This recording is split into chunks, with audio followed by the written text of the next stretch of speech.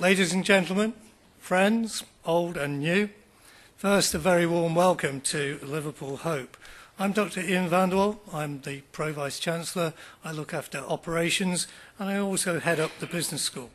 And it's my pleasure to say a few words to open proceedings this evening.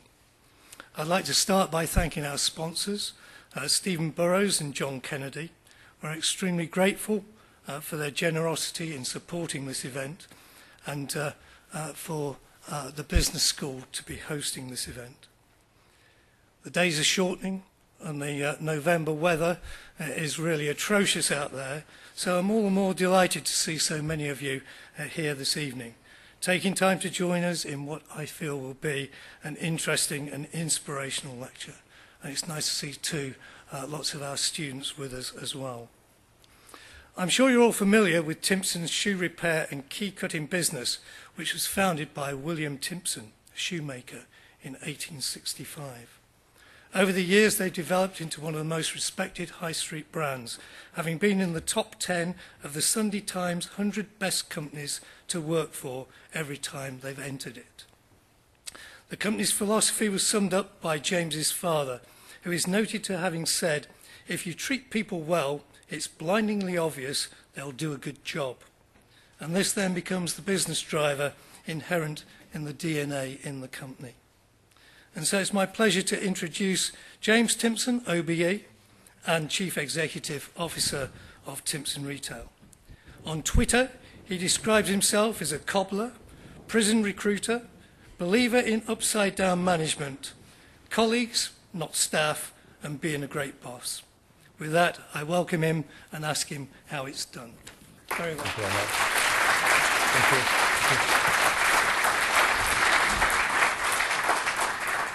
you. Okay, good evening. Is the mic working? Perfect. Okay, right. Thank you very much for your very kind introduction.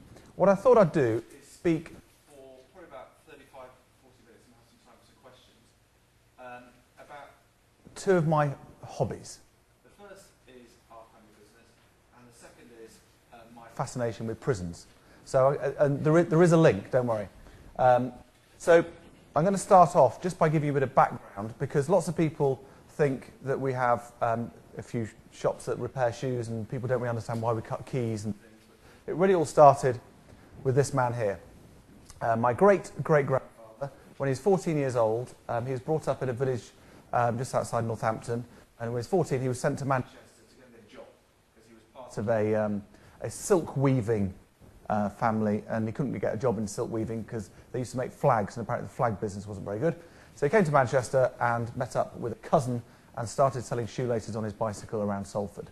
And he was obviously pretty good at that because he opened up a shoe shop and then opened up another shoe shop all around Manchester. And his son eventually came up to work with him in 1895, I think it was. And by then he'd had about 25 shops, and the business was making money, and it was a time when not just Manchester, but lots of the northern cities were booming, and it was easy to grow and make some money. Everything was going fine, and he decided in 1903 to start repairing shoes. So that's why we started repairing shoes. So he had all the shops around Manchester, and then had a horse and cart going backwards and forwards to the shops to pick up the shoes to repair in the factory. That was called RF1, Repair Factory 1, that was. And it's amazing now that we have 1,621 of them, but in those days there was just the one. And then they grew to Liverpool, they went to Sheffield, they went to Leeds, and by 1929, when the founder died, it was a near enough a national business with a massive factory in Kettering making shoes, and they floated the business after he died to pay for death duties. And I think the equivalent today, they were probably making about £50 million profit a year, so it was a big business. But when they floated the business, they managed to keep most of the shares. But by the time the 1970s came around and my grandfather was running the business, he was the chairman, and his cousin Geoffrey was the managing director. And you may think that's a very sensible way of running a family business. The only problem is they'd never got on. Even when they were kids, apparently, they didn't get on at all. So there was a big boardroom row. My dad was a young director at the time, and one side of the family basically ousted my grandfather and my dad out of the business, and the business was sold, and it was sold to a company called UDS. Now, some of you, I can see, may be old enough to remember UDS. Do you want me to give up on that one and do this one? Yeah, can you switch that? Okay, how do you do that? There you go. Press the button. Okay, yeah, I need to get this one here. So, UDS was Richard Shops, John Collier, The Window to Watch, apparently. I don't remember any of these, this is what my dad tells me. Alders department stores and things like that. So they became part of a group, and then that was bought out by Hanson Trust. And my dad, at the time, in 1984, did a management buyout. And I didn't have any money, but what we did have was the freeholds of most of the shops that my great-grandfather was a really good property guy. So we managed to sell most of the freeholds to pay back the bank, and then it became a family business again. So imagine 1987, just before the stock market crash, my dad had finally bought the family business back in, but it wasn't going very well. In those days, shoe retailing was changing rapidly. Lots of clothing shops were starting to sell shoes. Marks and Spencer's were selling shoes, Topshop, Top Man, and things were going wrong. But fortunately, he managed to sell it to somebody who thought it was going to go well. And so 1987, he sold the shoe shop. So basically, ever since then, we've been a cobbler. We've been shoe repairers. And I joined the business when I was 14, so working in our shop in Northwich. I don't know if any of you live not too far. In fact, I used to work in Kirby as well, so even closer. That's where I learned. I'm still not brilliant at repairing shoes, but that's where I learned to have a go at it anyway. And so when I left university, I then joined the business full-time, and for the last 15 years I've been running it. And in that time we've sort of gone from, I think it was 160 shops when I first started as, I think I was managing director in those days, and we bought a number of our shoe repair competitors, and then we bought a business called Max Spielman. You know Max Spielman? Yeah, based in Wallasey, so that's ours. We bought that, I think, 8 years ago. And we own a business called Snappy Snaps as well. So it's basically like Max Spielman, but in London and twice as expensive. That's sort of how we think of Snappy Snaps. So where we are now is in lots of ways where they were in the 1870s, 1880s, which we are a private family business, and we're in a fortunate position. We have no debt. We have we don't owe anybody any money. And it's a very nice, profitable business.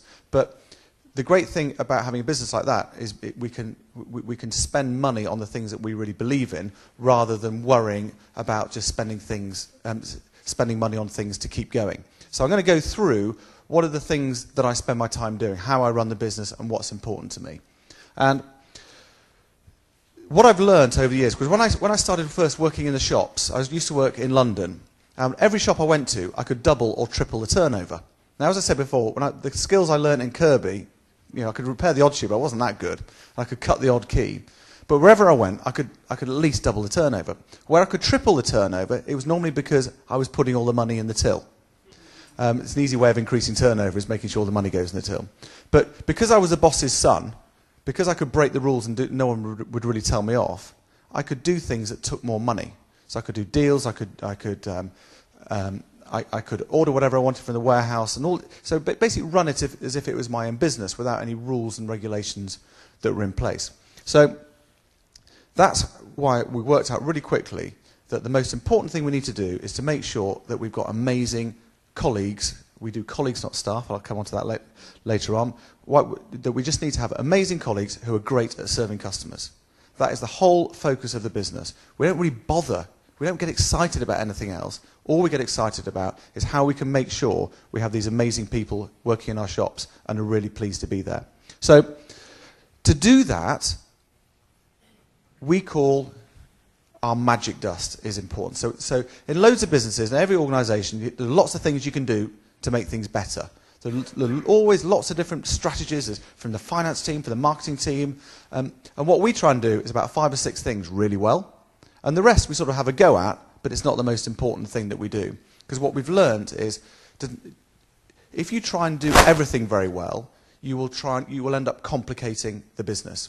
So what we try and do is a few things really, really well. So I'm going to go through those now. The first is, we have a very strong culture. We talk about culture a lot. It's very, very important to us.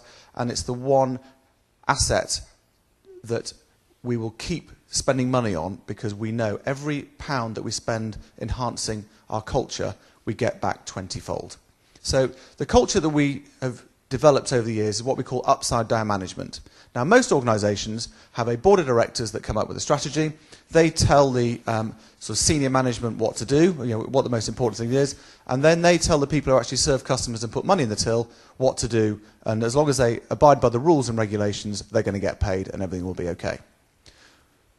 From when I was working in our shop in Cannon Street and various other shops around the country, when I could just do what I wanted, I realised that I didn't want to run a business like that. I didn't want to run a business that was based on rules and processes, because if you ever ask any of my friends, and especially my wife, I'm not very good at rules. I went to America, I looked at 4 or 5 different businesses over there, and then I went around some businesses in Scandinavia, and the ones that really inspired me, the ones that I thought really got it and had a really strong culture, had a very similar system to this, which is the most important people in the organisation are those that serve customers and put money in the till. Everybody else's job is to help, support and guide them. They can't tell them what to do. And the problem with any organisation, as it is in mine as well, is that for some reason, when things go wrong, people want to invent rules and processes to stop the odd thing going wrong and the odd idiot being an idiot. And the more people are paid and the higher up an organisation people go, for some reason there's something in us that we want to tell people what to do. So I spend my whole life going around the business finding examples of where this has happened in our organisation and stop it.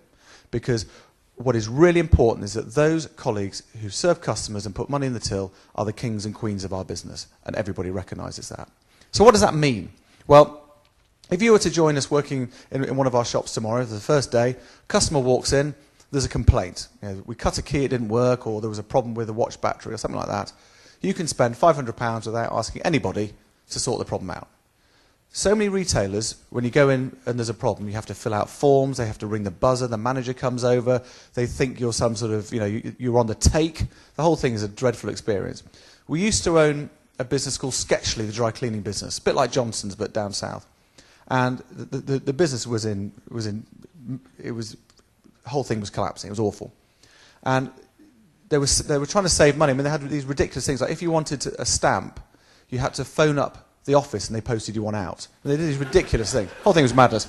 And one of the other things they did is if you had to pay out a refund or compensation, you could do it as long as you paid it out of your own pocket. So obviously, the guys in the shops didn't want to pay out money when it often wasn't their fault.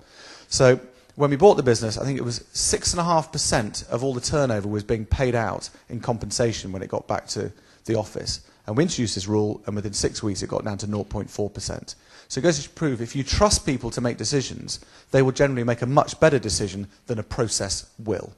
And it always amazes me with businesses, we employ adults, we employ people who have kids, they go on holiday, they have mortgages, they have cars, they do amazing things. Why can't we trust them to make the right decision when it comes to serving customers? So this is just one example. Another is, we don't like computers running organisations, because we like our colleagues in our shops to decide how they want to run their business. So we use the example of stock. So a lot of retailers, they have these very expensive EPOS systems that tell every shop what stock they need to have on which day and often what shelf to put it on. We don't bother with any of that, it saves us a fortune. All we do is we give our colleagues in the shops a pen and a piece of paper, and they walk around the shop and they say, I want 10 pieces, 10 pairs of leather soles, 25 laces, some watch batteries, and they put it in an envelope, and they can have as many stamps as they want, they can buy them themselves, and they post off the warehouse where they walk around and they put whatever they've asked for in a box and send it to them. So if they get it right, because they know it's their shop, they will take lots of money, and if they get it wrong, they will learn pretty quickly and get it right next time. So we try and do everything to stop process getting in the way. When it comes to prices, we decided many years ago that price lists should only be a guide.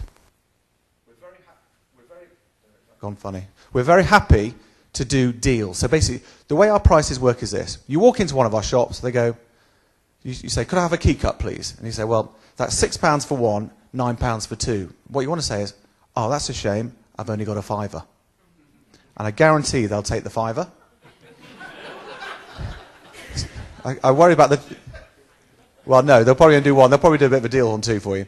But What's important is that the colleagues in the shops are trusted to decide how much they want to charge. We don't want them to charge over that, but we're happy for them to do deals. About 20% of our customers end up getting a bit of a deal, but the most profitable sale we do is when we do something for free. And we do loads of training about giving things away for free. I don't know whether any of you have been in our shops and they do things for free. We train and train and train. Have any of you been into Pret-a-Manger and been given a free cup of coffee or a free cup of tea? Well, the good news is you did very well getting it free. The slightly troubling news is the reason why they do it is if someone walks in looking a bit miserable and sad, they're trained to give them a free cup of coffee or a cup of tea. So it's a similar sort of system. I think they got their idea off us, actually. So again, we are trusting our colleagues to run the business as if it's their own. Lots of people think our shops are franchised. They're not. The only part of our business that's franchised is the Snappy Snaps photo shops in London. But they run it as if it's their own business because they're incentivized through a weekly bonus scheme to really go for it. So that's why it's really important for them to get as much money in the till as possible. Now, this is a photo of Paresh, my fantastic finance director, been with me for 10 years. Absolutely brilliant. The reason why he's brilliant is he realizes that it's not the finance's job to run the business. It's their job to provide the information that the operations team need so they can run the business even better and look after our people even more. And one of my worries with finance, I don't know how many of you have finance-y type backgrounds? Yeah. One of the problems with an organisation, when times are tough, when things go wrong, finance becomes a stronger part of the organisation and a much more important part. And you need to be very careful that they don't get in the way of stopping you spending money on the things that are important, which is serving customers as well as you can and looking after your people. So we spend a huge amount of time on recruitment to our finance team to make sure that the personalities of those working on our finance team is exactly the same as the personalities we want to work in our shops. So all this seems to be working, you know, so you've got a bit of a flavour, it's sort of quite entrepreneurial in the shops. And then one of the things we worked out is that it's too easy to have rules and guidelines. And the problem with guidelines is that no one can really understand what is a guideline and what is a rule. So eventually they all become a rule. So again, I've been around lots of different companies, mostly in Scandinavia, are very good on this. I worked out what they do really well is they only have hardly any rules. So I decided I'm only going to have 2. But if you break our 2 rules, we get really, really cross. But the rest, do what you like. And our 2 rules are very simple. You put the money in the till. We still have one colleague a week, probably, who fails to recognise the difference between their money and mine. And the other is, you look the part. And when we say look the part, we mean you turn up on time, you don't smell, you don't have the radio on, you don't eat in front of customers, you don't have your friends in the shop, and you don't smoke in the shop. Apart from that, you can do whatever you like. But if you break our 2 golden rules, we get really cross.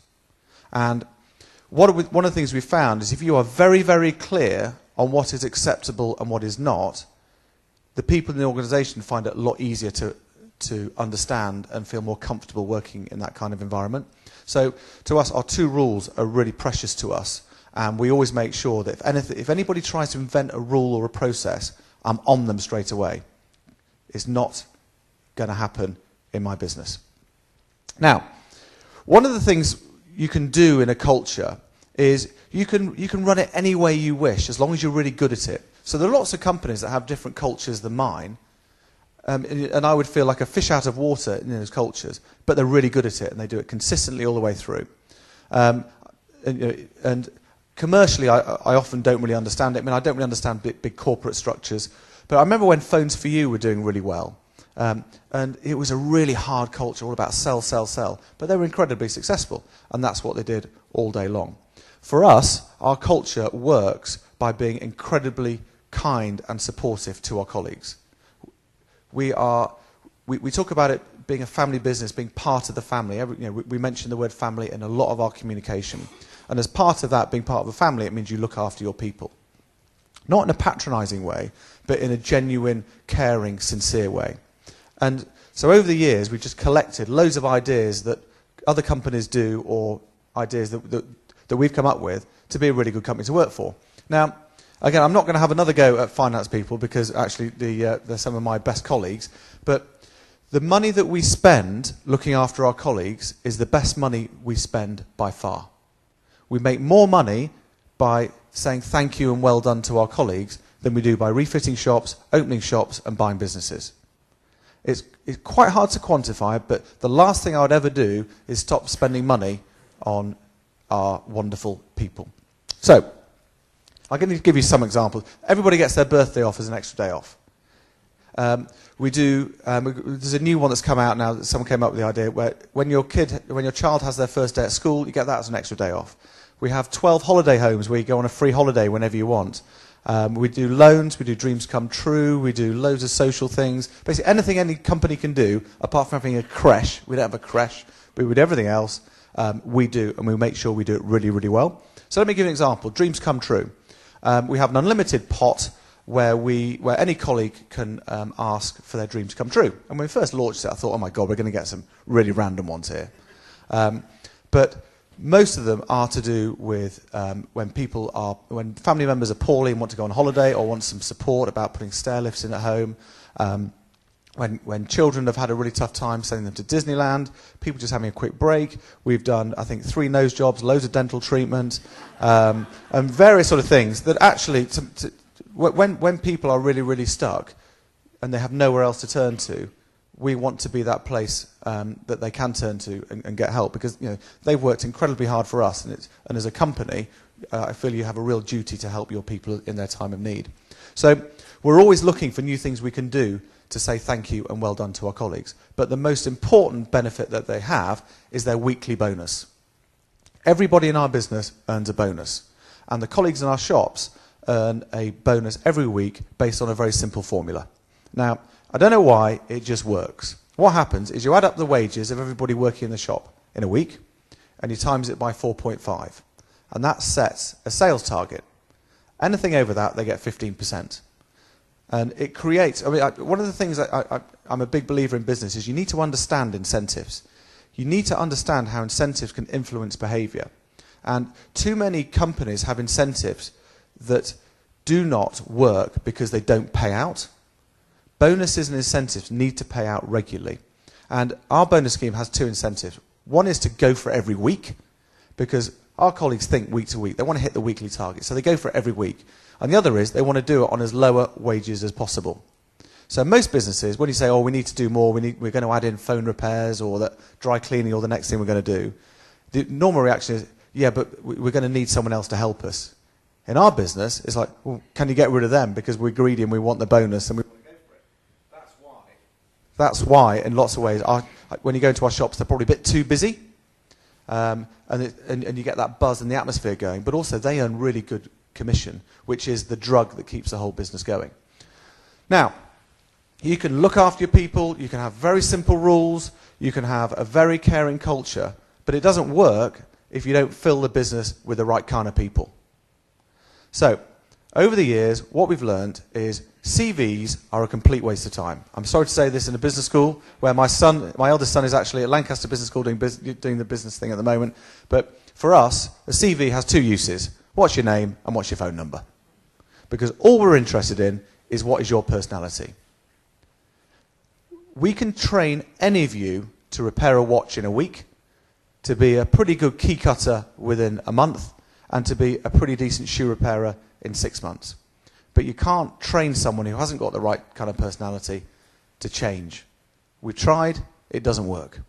So, we have a very simple system of doing interviews. We sit down and talk to anybody who wants to apply to us. If anybody wants to fill out an application form, we will give them an interview, and it's just a chat. And what we're trying to do is suss out what their personality is. And we want people like this. This is our Mr. Men sheet. We want people who are Mr. Skillful, Mr. Honest, Mr. Keen, happy, people who look you in the eye and they've got a bit of a buzz.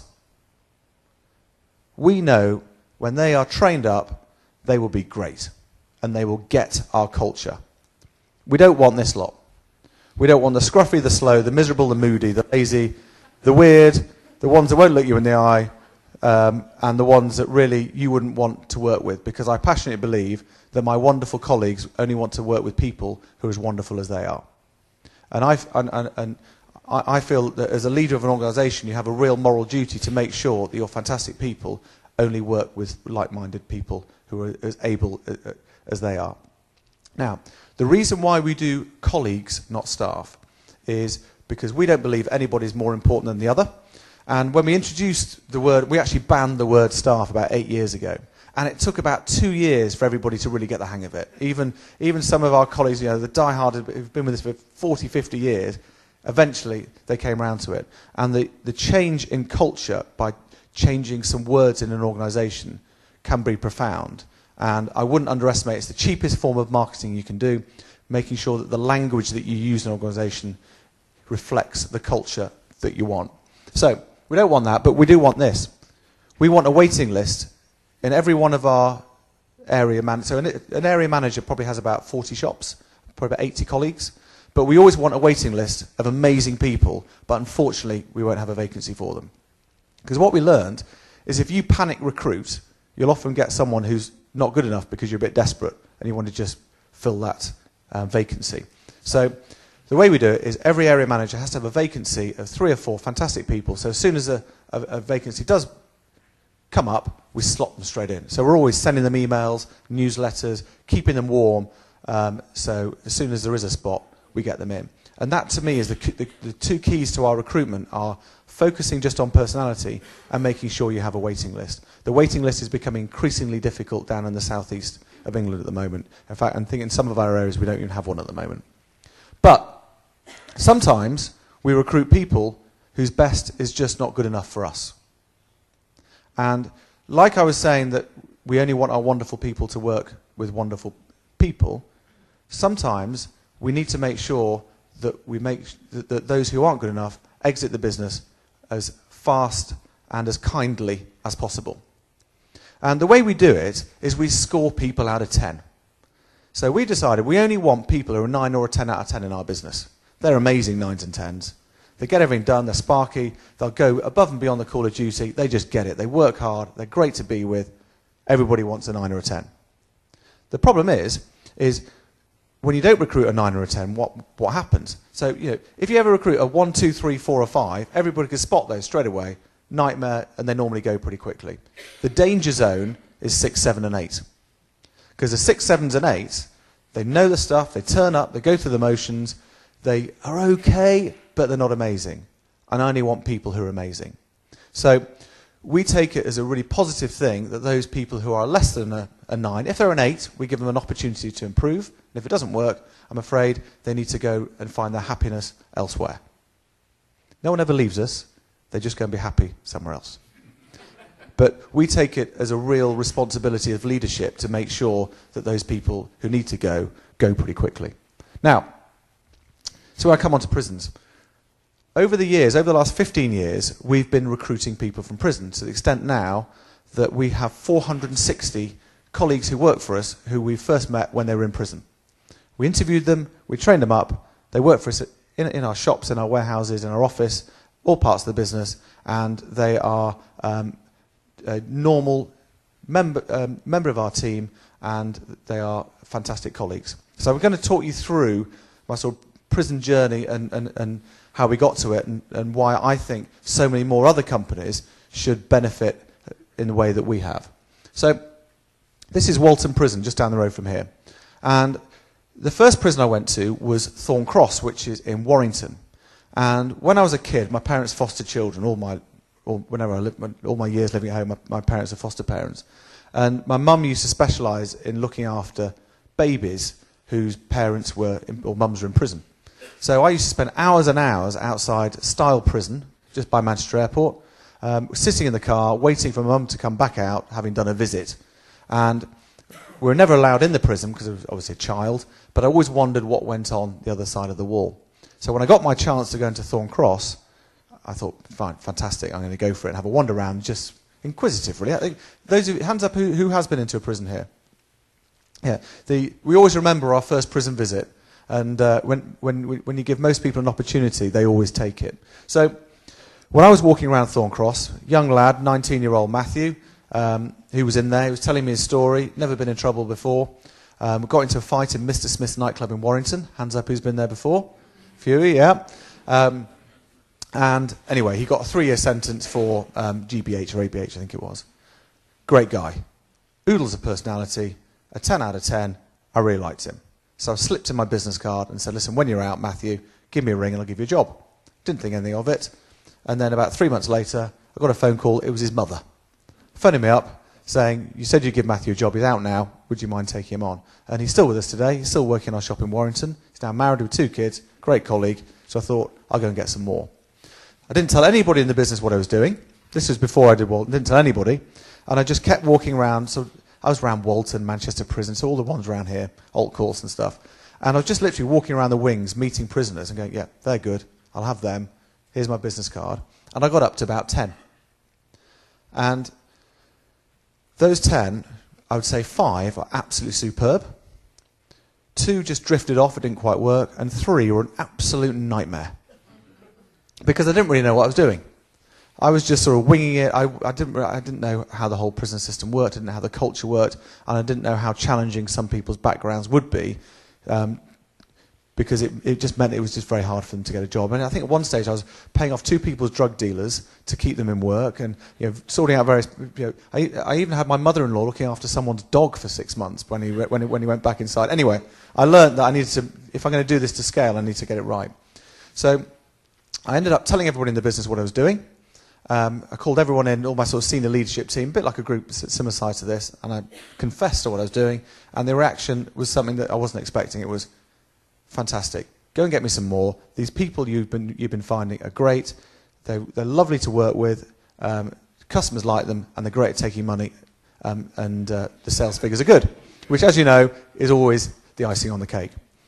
And also, some of my colleagues, some very senior, said to me, "I'm really pleased you said that because when I was younger, I got into trouble with the police. I had a criminal record. I had to line my application form, and so on and so on." And ever since then, it's been gloves off, and we've really gone for it. So we decided, I remember walking around Liverpool Prison before we opened up the academy, thinking the workshops were dreadful, uninspirational, poor teaching, people asleep, nothing really happening. So I said, right, I'll open up my own academy to train people in prison so when they're released, they'll be ready to go. So there they all are in the Timpson uniform, learning to do engraving, shoe repairs, watch repairs. The one thing we weren't allowed to teach them there was key cutting. But funnily enough, I've opened another training academy down in Kent where we do teach them how to cut keys. And what this did is it firmly put our business on the front line of recruiting people from prison and convinced my colleagues that we were serious about it and it wasn't something that James was going to forget about and we can quickly move on. So I knew that I had to actually get academies and workshops and boots on the ground to make this stick. We learnt over the years of what is our perfect prisoner. And our perfect prisoner is actually someone like Suzanne here, who's doing really well. I think she's been with us about 6 years now.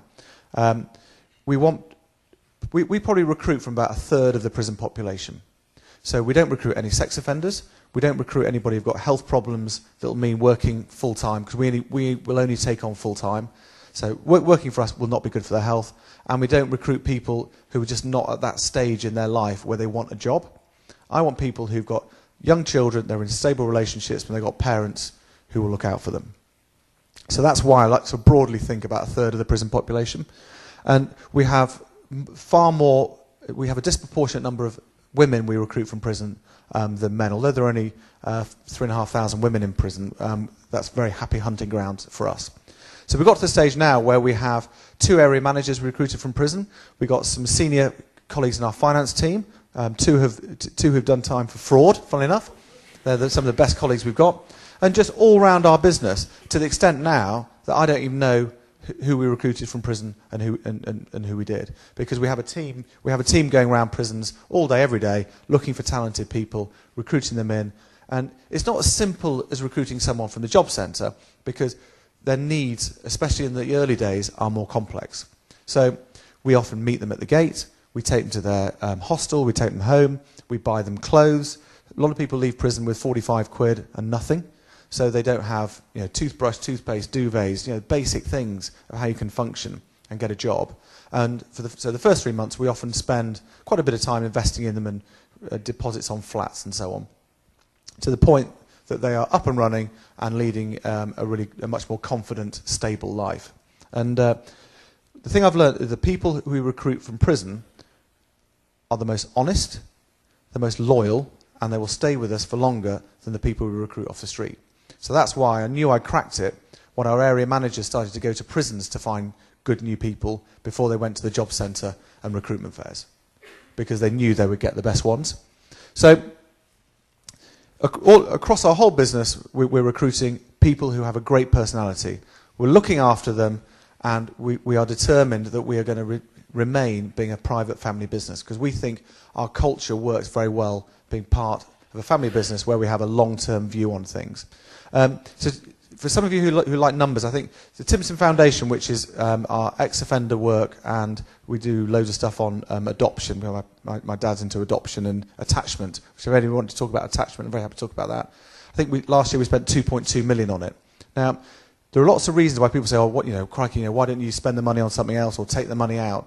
For us, that is the best money we spend. It's a privilege to be able to spend that kind of money and have a wonderful business like we do to be able to fund it, because it makes our business unique, it makes it different, and gives it a personality. So when you go into our shops, that personality, we hope, in a small way, is reflected in the way you've been served by our colleagues, and maybe you're even slightly happier to give us a bit of money to put in the till. So the future now, the Timpson business, half of our shops are now in supermarkets. Both in the car parks. I don't know whether you've seen any of our pods. This is one of my better ideas, the pods. Basically what happened is, I'm going on a bit of a rant here, but I'll just go.